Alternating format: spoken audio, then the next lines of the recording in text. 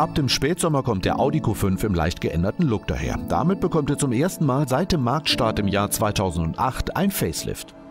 Äußerlich ist die neue Generation an den abgeschrägten oberen Ecken am Kühlergrill und den chromumrandeten Nebelscheinwerfern zu erkennen. Hinten sind abgeflachte Endrohre und der geänderte Diffusoreinsatz die Erkennungszeichen.